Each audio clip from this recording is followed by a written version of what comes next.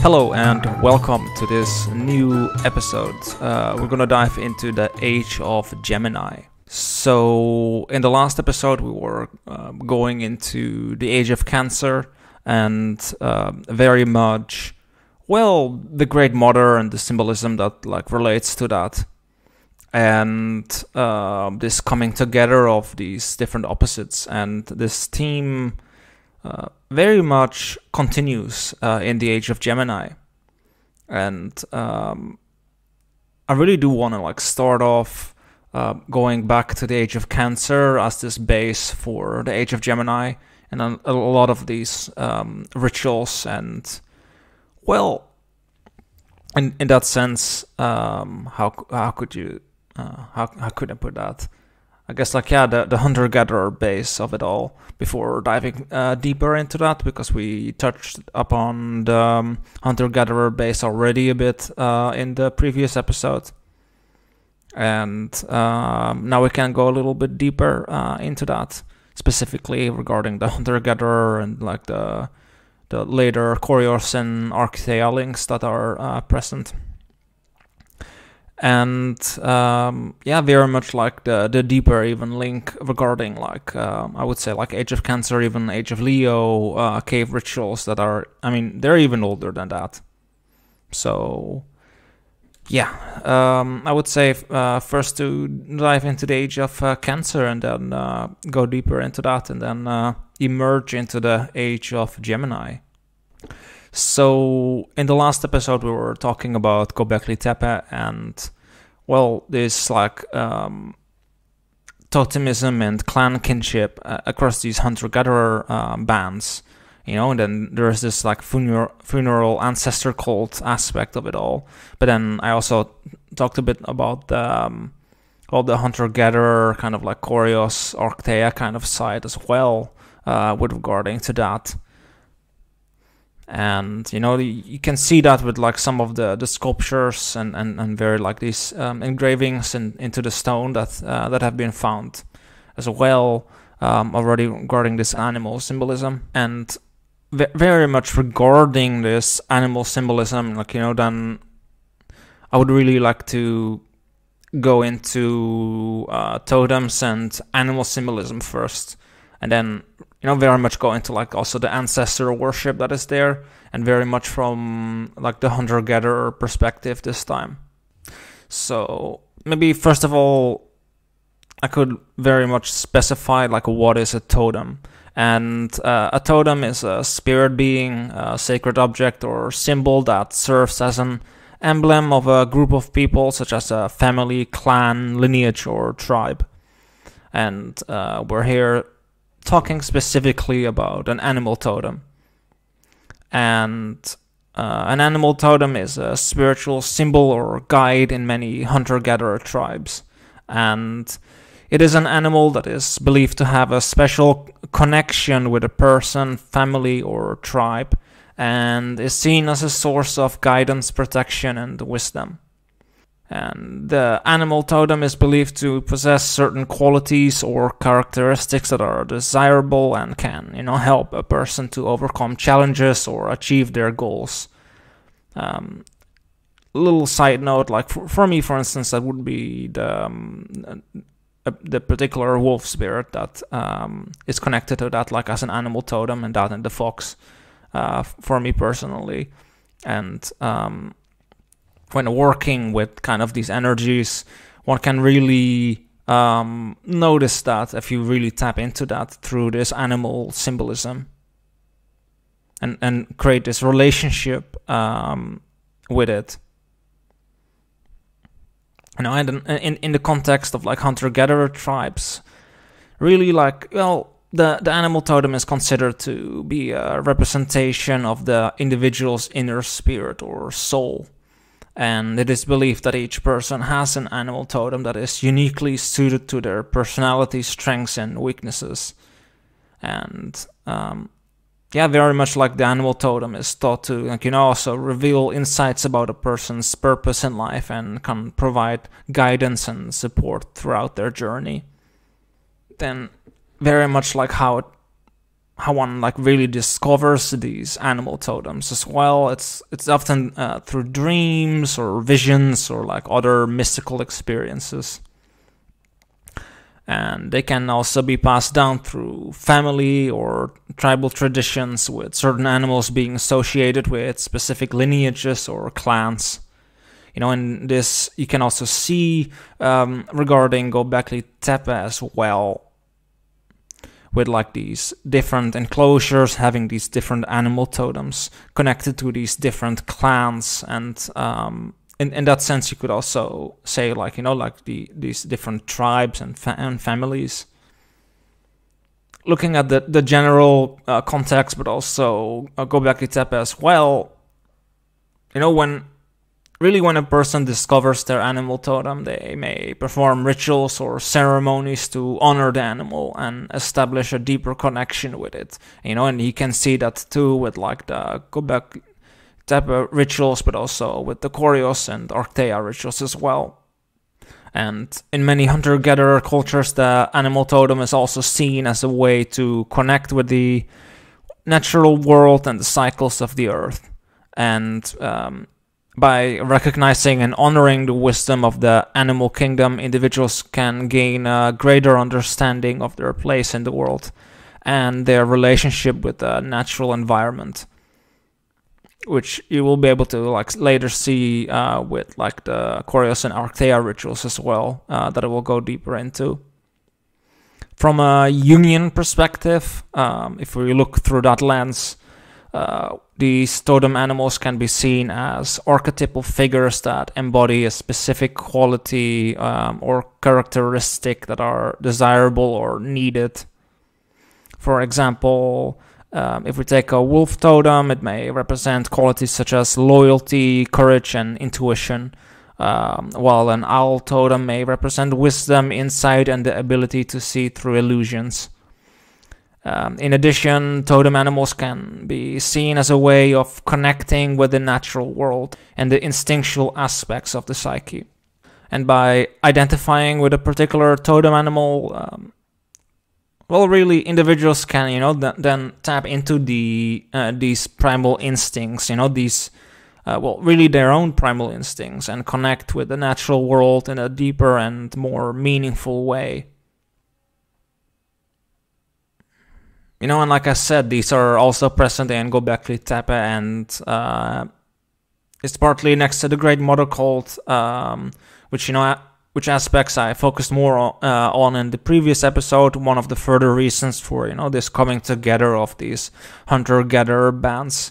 But then you also have the funerary and ancestor cult as well. Regarding that, like in Göbekli Tepe, they placed skulls on small T-shaped pillars in the temple to honor the dead. Similarly, in Catalhuyuk as well, they did pretty similar rituals. Looking at the significance within the Göbekli Tepe culture, from the research that has been done on it, what can be really clear is that this T-shaped form very much describes the underworld of their cosmological belief system, where the paired T-shapes indicate a concept of twins. And in Göbekli Tepe, they set aside two T-shaped pillars in the center of a circle of other T-shaped pillars.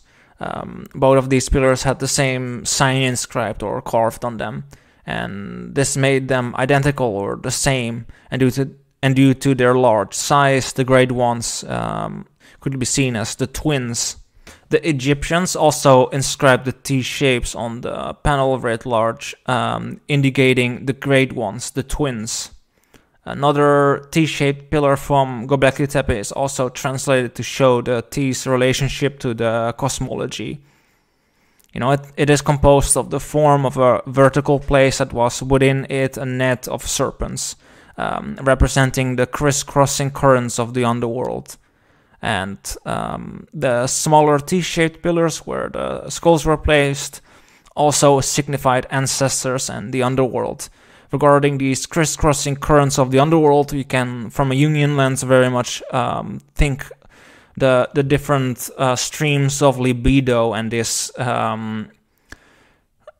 I guess, this conflicting of these different streams. But now coming to the hunter-gatherer societies and you know, the ancestor worship that they did. Well, regarding to ancestor worship, it is often based on the belief that the ancestors continue to exist in a spiritual realm and can influence the lives of the living. Ancestors are seen as important sources of knowledge, wisdom, and protection, and they are believed to have a special connection with their living descendants. In some societies, ancestors are also believed to have the power to intervene in the affairs of the living, either for good or for ill. Hunter-gatherer ancestor worship can take many different forms, depending on the specific cultural context. It may involve offerings of food, drink, or other items to the ancestors, as well as the performance of rituals or ceremonies designed to honor and communicate with them. Ancestors may also be invoked in times of crises or needs, such as during illness or times of war. And in shamanic ancestor worship, the focus is often on communicating with the spirits of the ancestors for the purpose of gaining guidance, wisdom, or healing. And shamanic practitioners may use various methods to connect with ancestral spirits, including meditation, trance states, and the use of psychoactive plants or substances, depending on the tradition.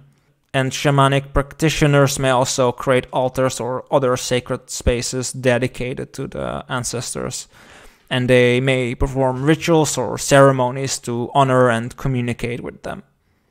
And very much in both hunter-gatherer ancestor worship and shamanic ancestor worship, the focus is on maintaining a connection with the spiritual realm and the wisdom and guidance of the ancestors.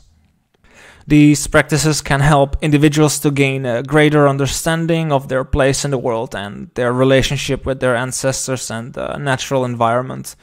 And in Jungian psychology, well, it very much can see in the following light, you know, that these ancestors can really be seen as symbolic representations of the collective unconscious, you know, and the collective unconscious is the universal storehouse of images, symbols, and archetypes that are shared by all human beings. These archetypes can manifest in various forms, including mythological figures, religious symbols, and cultural practices such as ancestor worship. And in that sense, ancestor worship can be seen as a way of connecting with and tapping into the collective unconscious. And by honoring and communicating with the spirits of deceased ancestors, individuals can access the wisdom and guidance that is embedded in the collective unconscious. Even though I would want to add one thing that Nick from Three World Shamanism often would say regarding the ancestors and the spirits. Just because they're dead doesn't mean they're wise. So one has to be really aware of that fact, that indeed there is also ill that can come from it. And you have to be very, discerning regarding these things. You know, in addition, ancestor worship can, you know, also be seen as a way of maintaining a connection with the past and with one's cultural roots. And this can be important for individuals seeking to establish a sense of identity and meaning in their lives. And these ancestral figures can serve as guides or role models, providing a sense of continuity and tradition that can be grounding and stabilizing. And from a Jungian perspective, ancestor worship can also be seen as a way of integrating the shadow or the repressed or unconscious aspects of the psyche. You know, by connecting with the spirits of deceased ancestors, individuals may be able to confront and integrate aspects of their own shadow selves that they may have been unaware of or unwilling to acknowledge. And this can be an important step in the individuation process, or the process of becoming a fully realized and integrated individual. Similarly, like, you know, these kind of rituals associated with the ancestors, but also like these animal totems And these ancient rituals tap into the collective unconscious and these ancient patterns of behavior and these ancient rituals in of itself as well, which is why tapping into these rituals can be so powerful and very much lead to very big shifts, even though these shifts often come with, well, a lot of turmoil internally, because it is very much like a shifting around of kind of like these different pieces inside, and this shifting around kind of creates this space for these different emotions and these different aspects of the shadow to emerge and to actually have a chance to be integrated and acknowledged.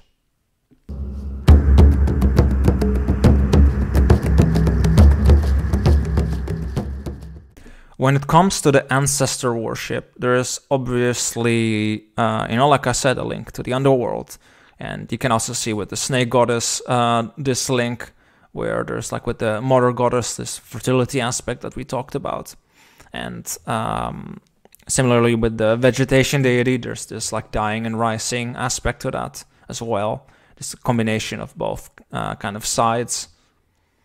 But then, in this episode, we're going to go deeper into like the Arkteia and the Koryos kind of rituals that are kind of leading into this divine couple ceremony that we talked about in the Age of Cancer episode, where it's very much this coming together of these opposites.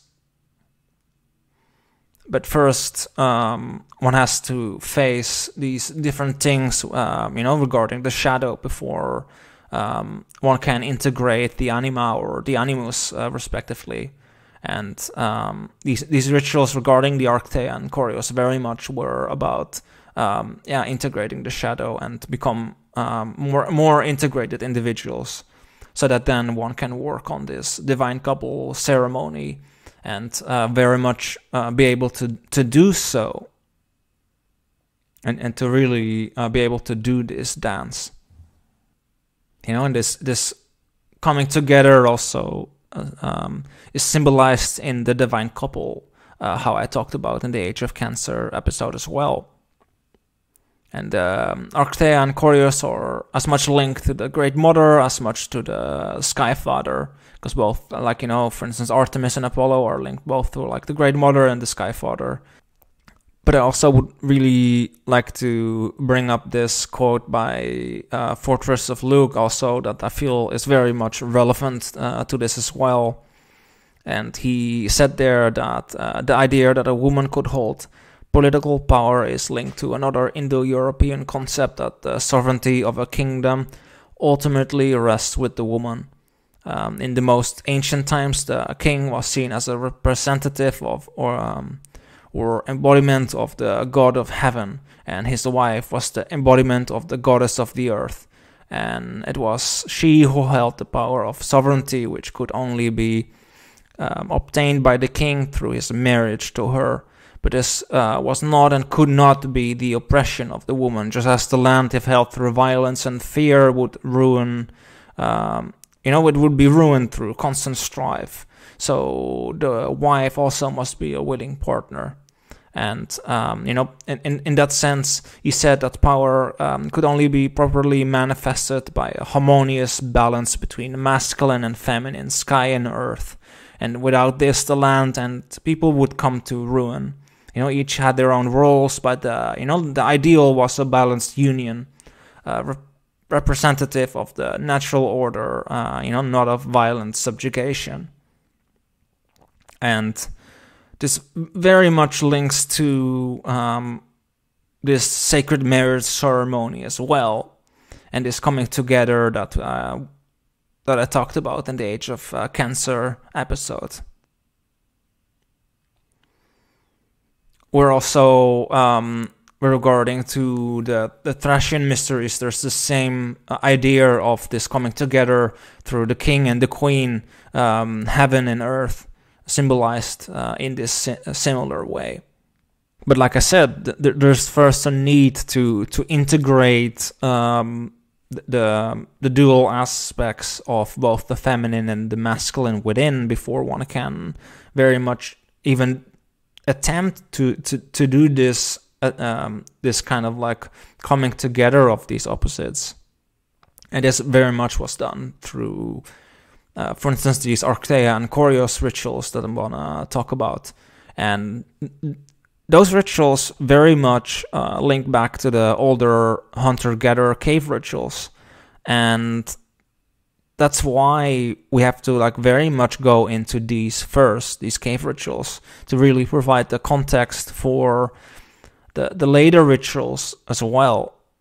So you can see like why there's this, you know, animal symbolism in there, and similarly why we talked about, you know, like that regarding the animal totem as well, because that's very much relevant for the symbolism and also this connection to the collective unconscious and these archetypal patterns. What's very much clear is that these cave rituals are the source for both the Arkteia and Koryos from, you know, Proto-Indo-European mythology, and also the most likely source for the hunter shamanism of Göbekli Tepe from Anatolian culture. Well, now when it comes to these cave rituals, the caves, as we are well aware, contain artwork that often portrays local wildlife confronting the local hunters, which has been interpreted as a type of hunting magic. Some cave paintings also seem to depict adolescent initiation rites and dance rituals, early shamanism and flute playing. Hunter-gatherer cave ritual dances were, you know, also an important aspect of shamanic practices in many cultures, and these dances were often performed in sacred caves or other natural settings, and were used to connect with the spirits and energies of the natural world. The dances were often accompanied by rhythmic drumming or other forms of music, and were performed in a group setting. And the rhythmic drumming was a common accompaniment to the dances, with drums made from materials such as animal skins, wood, or gourds, and other percussion instruments such as rattles or clapping sticks may also have been used. And the evidence from this has been found from archaeological but also anthropological sources, and like dig sites that have found evidence of these through, well, in some sense, both depictions within art, but also some remains of bones and different materials that would hint at these instruments being used. And in some cultures, wind instruments such as flutes or horns were also used, along with stringed instruments like the lute or harp.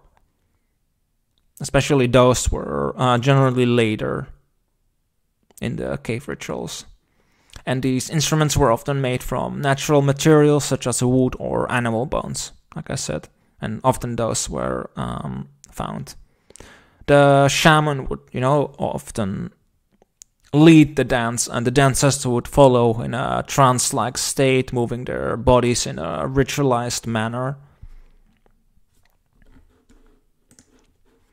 The cave rituals and shamanic practices of hunter-gatherer cultures are, you know, believed to date back tens of thousands of years, with evidence of ritual activity found in cave paintings and other archaeological sites from as far back as the Upper Paleolithic era. So that's 40,000 to 10,000 BCE. And this period spans the last cycles of the Ice Age. The currently accepted interpretation of this art contends that the majority of the cave images are manifestations of shamanic ritual mediated through visionary experience in altered states of consciousness.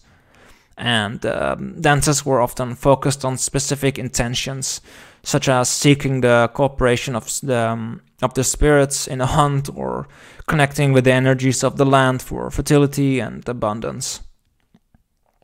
The movements and gestures of the dance were believed to have symbolic meanings and were often related to the qualities and powers of the animals or other spirits being invoked.